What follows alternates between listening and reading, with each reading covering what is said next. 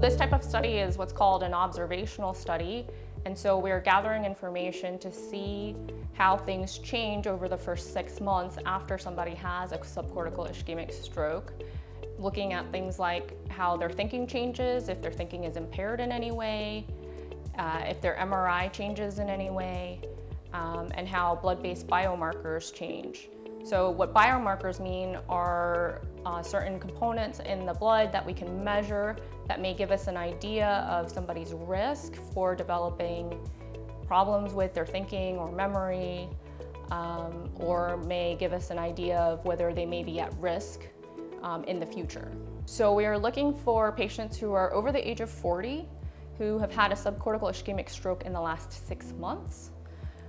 Major reasons that people may not be able to participate in the study is that they cannot get MRI imaging for whatever reason, they have significant kidney or liver problems, or they were previously diagnosed with dementia.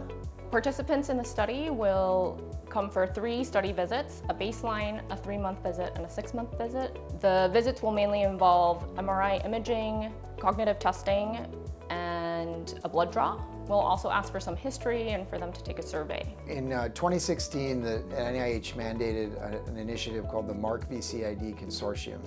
The idea was to better understand the vascular contributions to cognitive impairment and dementia. In our early participation in MARC-VCID, we've had 2 important publications that have come from this work, one released earlier this year, and then one in 2020.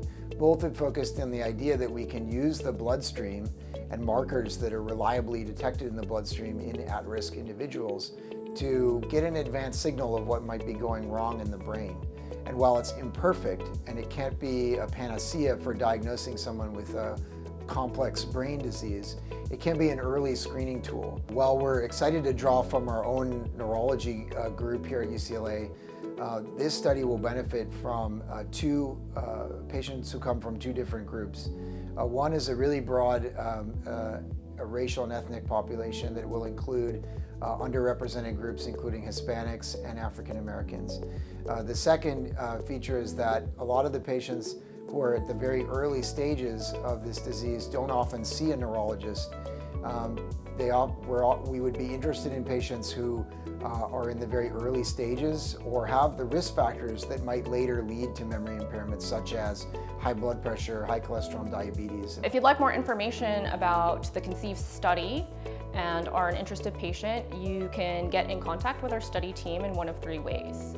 The first way is to use the QR code on the screen, which will take you to a website asking for you to put in your name and contact information, and our study coordinator would reach out to you. You can contact our study coordinator, Christina, directly at the phone number and email address on the screen. The final option is to use the link in the description below this video.